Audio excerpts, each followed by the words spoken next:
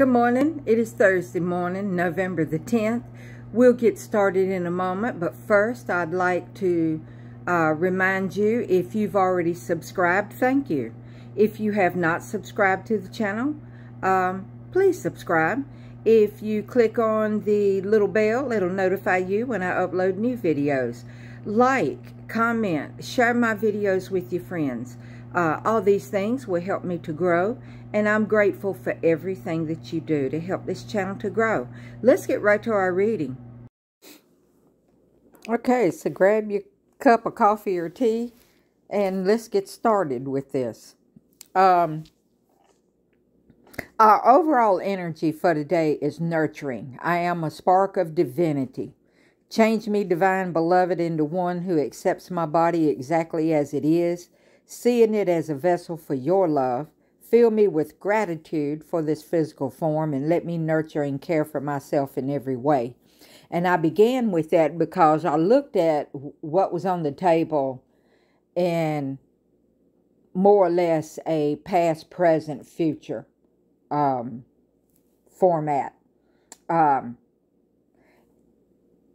If we look at judgment, if we look over here on the left, and we've got the judgment card, and we've got the Five of Cups, and judgment is the letting go of the past and of the regrets. There's nothing we can do to change the past. If we're dissatisfied with something from our past, then, we just need to let it go, and we need to change what we can in the future to make things be different. We can completely do that. And the Five of Cups, that's somebody who is so busy being miserable that they just focused on them 3 cups that's turned over and don't even see the 2 that's behind them that's full and has probably what they want and what they're looking for. And they don't notice that they got, help across the river. You've got a bridge to get across the river. They just want to be miserable. And so whenever they get ready to stop being miserable, they can turn around and do something with these 2 cups that they got. And the Queen says, be honest about it. Don't be lying to yourself. Take this sword and cut through all the BS and get down to the truth and the heart of the situation.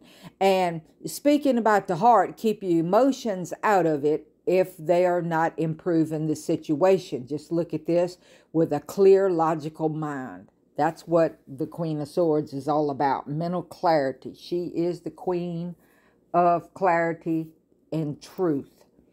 And we move that on and say, okay, we're going to take care of ourselves. We're going to be honest with ourselves. We're going to leave the past in the past. And I'm tired of being miserable. And we look over here and we got the 2 of Cups, which is all about love.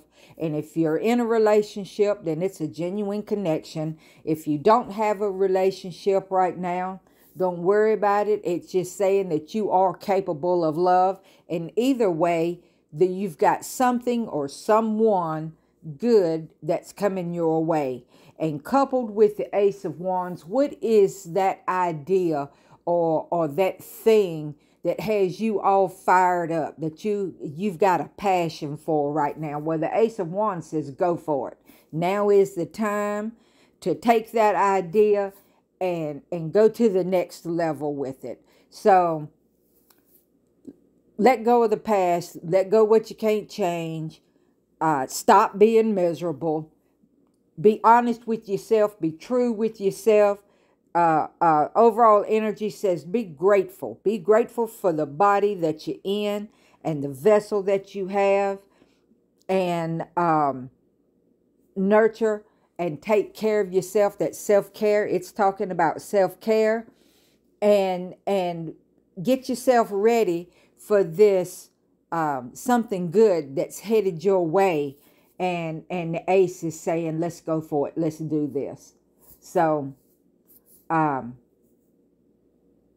yeah, I'm ready to get to the good stuff today. I can't do nothing about that past.